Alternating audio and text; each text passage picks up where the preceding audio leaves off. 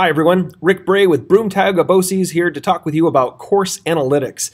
At the time of this filming, we're dealing with the COVID-19 closings, and one of the things that we've heard a need is the ability to see which of our students are able to access courses in this digital learning environment that we're now in.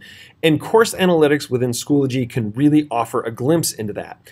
How do I get there? Well, within a course in Schoology, on the left-hand side, you'll see an option for analytics.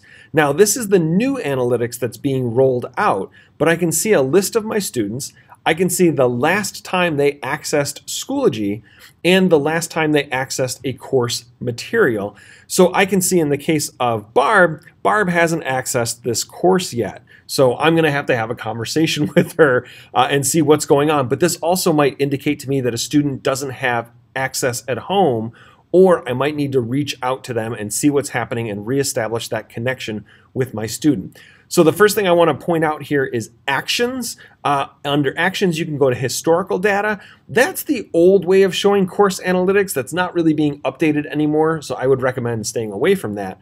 But here's where we can really get into some magic.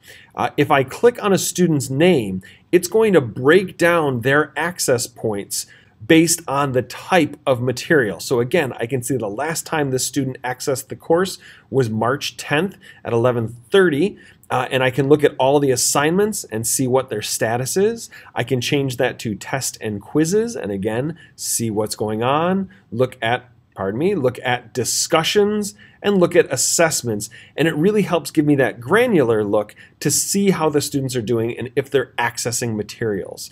So again, this feature is accessible by going to a course in Schoology and clicking the Analytics tab on the left-hand side, and then from this window, clicking a student's name to see where they're at. If you have any questions, please feel free to drop me an email at rbray@btbosses.org.